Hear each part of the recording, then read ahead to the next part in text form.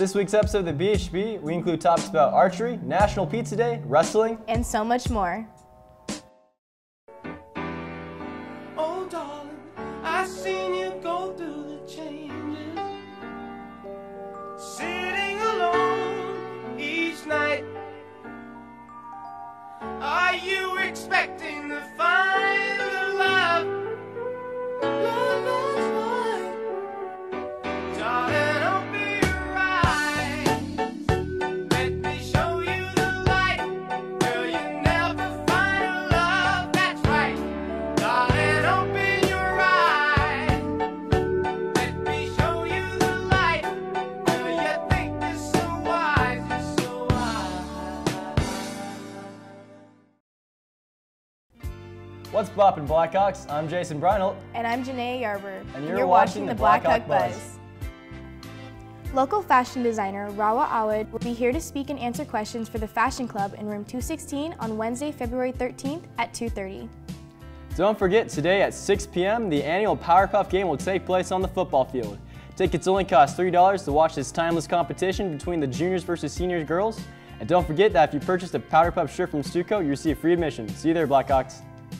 When it comes to robotics, there's more than meets the eye. David and Tone give us an inside look at what our award-winning robotics team is all about. From the vacuum cleaner to the business factories, robots are everywhere. By the year 2030, 38% of all jobs will be lost due to rising technology advancements. In the US alone, 39 to 73 million jobs will be eliminated by 2030. In order to adapt to these changes, education will be the catalyst between our past and future. Our robotics club is at the front line of this change. My name is Fernanda Villafana and I'm the president of robotics.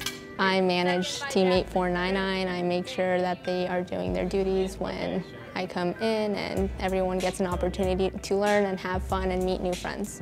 Our robotics club is part of the first robotic competition, first for inspiration and recognition of science and technology.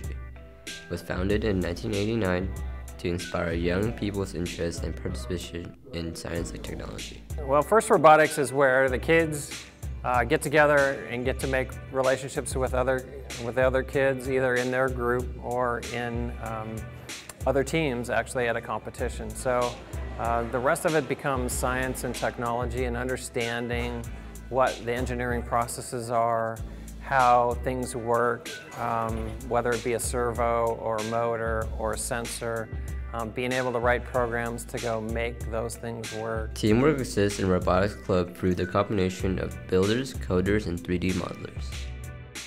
Every year we have a few competitions that we go to, and then hopefully we qualify for state. We have qualified for state these past 2 years, and we did qualify this year, so we'll be going to state in February. As difficult as it may seem, this competition would be a great experience for their team members and a great chance to prove all their hard work. This upcoming competition, I actually feel very confident in this one. State is going to be a new experience for me. Hopefully we get past state and go to the Worlds in April. Robotics is kind of this very interesting thing. It's not one of those things that kind of stands still. It's this thing that's always changing, always developing, always new ways of solving problems are made through robotics. If you break your leg, you can have a robot that helps you do things in your life. Robotics is just getting started in the industry today. I think the future of robotics is very bright. Our Robotics Club is heading to state February 23rd. Be sure to wish them luck. This is Tone and David reporting for the BHB. Now back to the studio.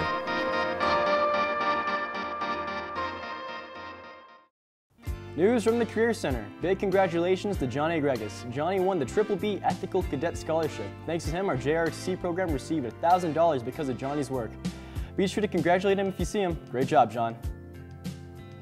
For those interested in the Joaquin Bustos Math and Science program, as well as the FBI Summer Camp, your applications are due on February 15th.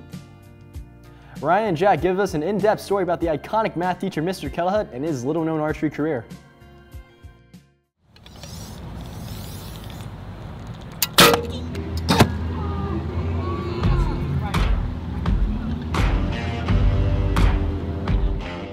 Ever since Mr. Kellahut has been young, he never knew how infatuated he would be with archery in his future.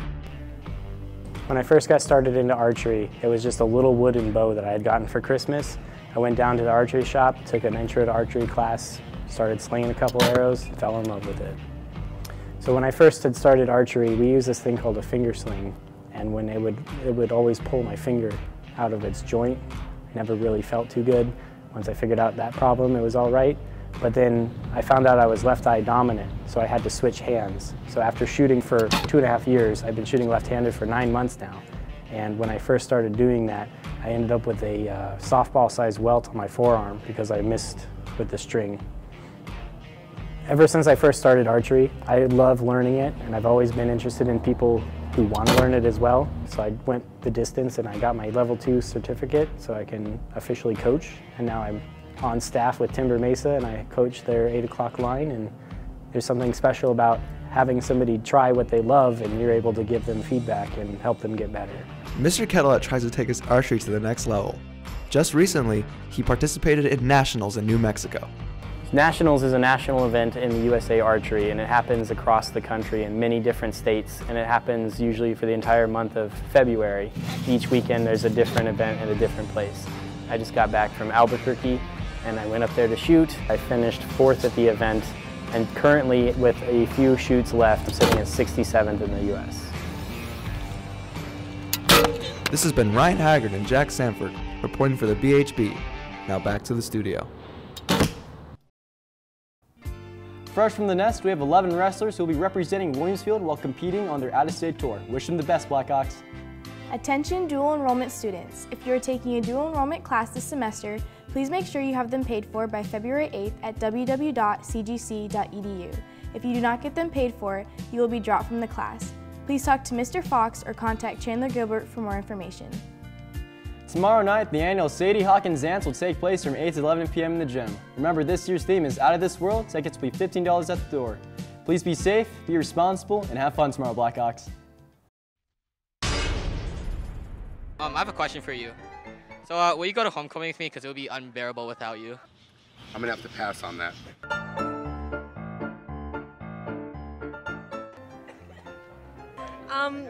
Can it count as community service hours? No.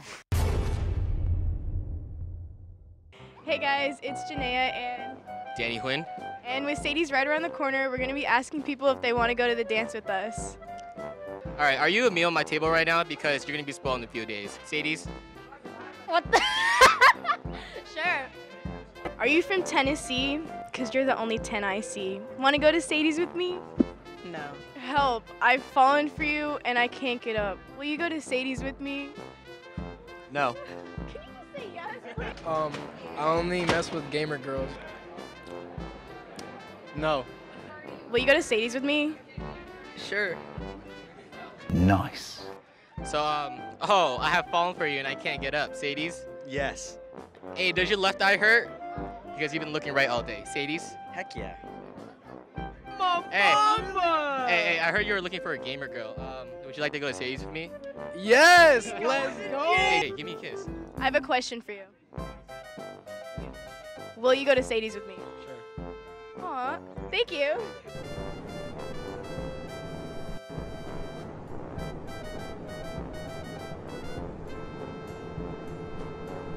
Hey, are you a hamster on the wheel? Because you've been running through my mind all day. Sadie's?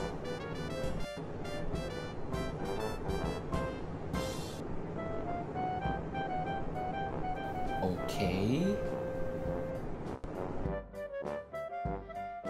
Mr. Hutter. Hey, is it weird to ask a teacher to Sadie's? So, on a scale of 1 to 10, you're a 9 because I'm the one you need. Sadie's? Sorry, I'm already going with Miss Johnson. You go with me? I'll go with you. Let's go.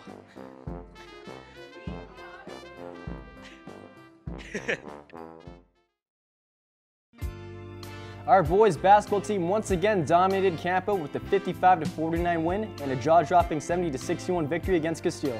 Be sure to congratulate them when you see them. Last week, our girls basketball team narrowly defeated Campo Verde with a 47-46 win last Friday. They also dominated Castile 39-27 on Tuesday. They played Higley Tuesday night, and we will have an update on that score next week. With Valentine's just a week away, Megan and Angie asked around the teachers about how they met their true Valentine. I'll never let go. I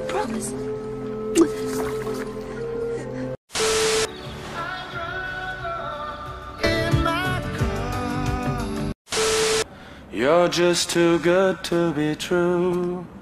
Can't take my eyes off of you. Valentine's Day is just around the corner, so to get into the spirit of love, Megan and I asked a few teachers to tell us about their spouses. Story about how I met my spouse. I was finishing up my grad work, and one of my Army buddies was on Plenty of Fish, and he told me that I should go home and try it. December 3rd, 1999. I was in high school, I was 17 years old, and back then the cool thing to do was to cruise. We were both leaders in our youth group at church. And so I signed up for Plenty of Fish, and the first person I went on a date with was my spouse. So every Friday night, pretty much every teenager in town would drive in a big loop around a couple blocks, and I met my husband at a stoplight. A couple weeks later, we were at one of the youth groups, and we were talking about, a bunch of us were talking about going out doing some dancing afterwards at one of the country bars, and so I was the one tasked with picking her up. While each love story was unique, all the teachers agreed that the bond of family was equally as important.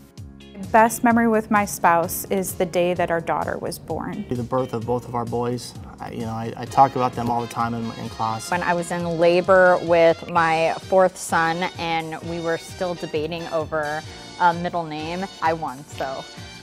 Although we love hearing them talk about their family, we wanted to know their thoughts on Valentine's Day. I think that it's a good moment to stop and make sure you really appreciate the person you are with. It's another way for Hallmark to make money. I think the gift giving and all of that is a little more extreme. If you want to get cheesy about it, I could say that Valentine's Day should be every day in your relationship. Finally, we asked if they had any advice for young high school couples. Despite the fact that my relationship with my husband started when I was in high school, I think that my advice for high school students in relationships would be to use them as a learning experience to figure out what it is that you want in a future partner for life. I think it's true that love comes when you least expect it, so wait for your moment. Reporting for the BHB, this has been Megan and Angie. Now back to the studio. AP test order forms are now available in the bookstore or from your AP teachers. Last day to pay will be March 1st. Please go see the bookstore if you have any questions. Who doesn't love pizza? But the real question is, who knows the difference between pizza? Our very own Brandon, Juan, and Owen set up a taste test to get to the bottom of this question. Well, that's where I see things just a little differently.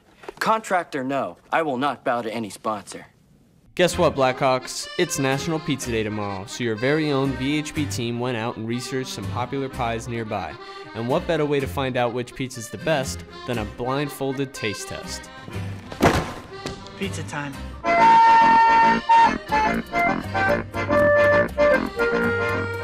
Feels on the lighter side. Very thin. This one has a really round crust and it's really thin.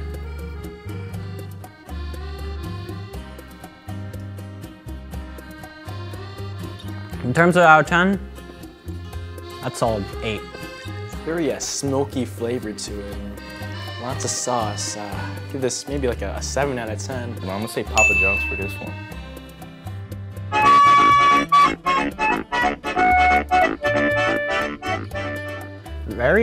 Very sturdy crust. I think I already know what it is before I've even bitten into it. I already can tell.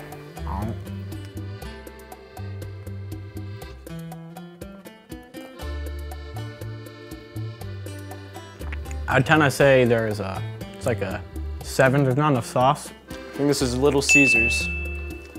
Give this like almost a 6 out of 10. I'll go with Papa John's. They say it's hot and ready, but yeah, this is cold. So Little Caesars, I'll give this one like a 6 or a 5.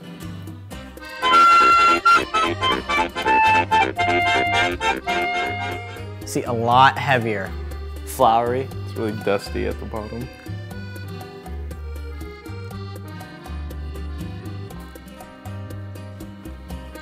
Out of 10, that's like a 6. I'll give this like a 7 out of 10. So this one's a good 7. That is Domino's. I think this is Papa John's. Say this is Papa John's.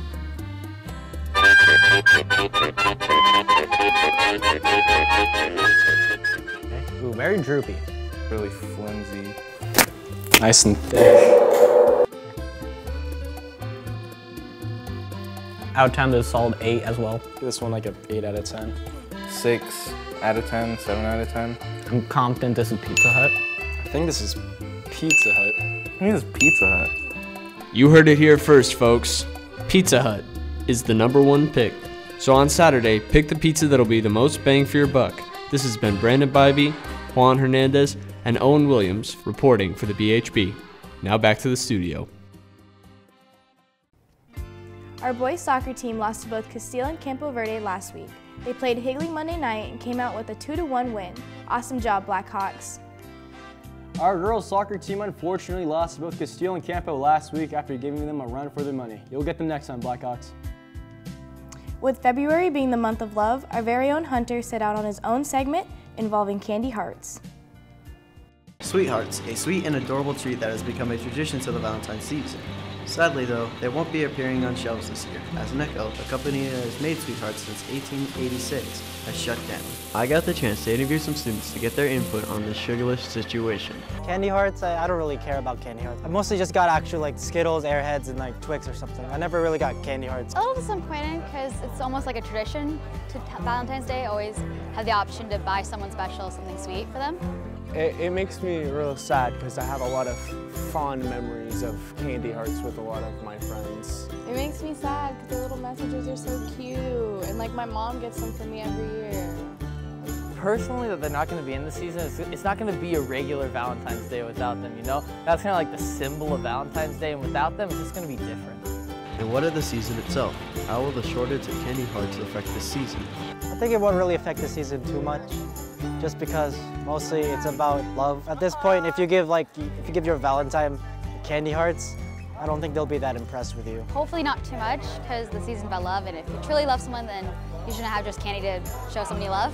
It's honestly, the season's just about love. It's not really about the candy. I mean, yeah, like everyone gets candy hearts. It's like part of Valentine's Day.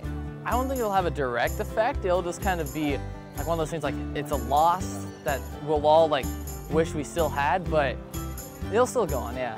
And there you have it. Though candy hearts aren't in this season, love still fills the air this Valentine's season. Reporting for the BHB, I'm Hunter McKenzie. Now back to the studio. Juniors, don't forget the ACT is February 20th. The clock is ticking, so be sure to start studying with a free study guide in the Career Center. Alex Lamont is no ordinary kid. With his deep-seated passion for music, it only made sense for our very own Logan and Matthew to give us the origin story of how Alex became a student turned disc junkie. Alex Lamont is a student here at Williamsfield High School and enjoys things like video games and listening to EDM. But most importantly, he's found a passion for being a DJ. I asked Alex for an inside look at how it all started. I wanted to be a DJ because it's just, you watch videos of people going out to like clubs or festivals and playing for, hundreds, maybe thousands of people. And it just looks very fun to do. Alex loves many things about being a DJ, but there's one thing that really pulls him in. The best part of being a DJ is getting paid for playing music and entertaining people, because while everybody else is doing some 9-to-5 job, hating your life, I'm getting paid to play music. Alex still encourages people with a passion for music to pursue becoming a DJ and decided to give us some inside advice on what it takes. Go get your own mixer, your laptop, preferably a Mac. Go on YouTube, learn how to mix. People will tell you how to do it. And start putting yourself out there, go to your local promoters and say, hey, can I, DJ a set at your restaurant or whatever. Amongst Alex's many goals, he has one thing that he wants to do in particular before he leaves high school. He wants to DJ next year's homecoming and prom. Let me DJ next year's homecoming and prom. Mr. Ray, you know who I am, so hit me up, find me in one of my classes, we can work something out. Let's look forward to seeing Alex DJing future parties and events near you. This has been Garrett Vasquez reporting for the Blackhawk Buzz. Now back to the studio. That's all we have for this week's episode. Be sure to follow us on Instagram and Twitter at WF_BHB. If you want to rewatch any of your favorite BHB moments, check us out on the Blackhawk Buzz on YouTube. Have a great weekend, Blackhawks. Remember to tune in next week for an all-new episode of the Blackhawk Buzz.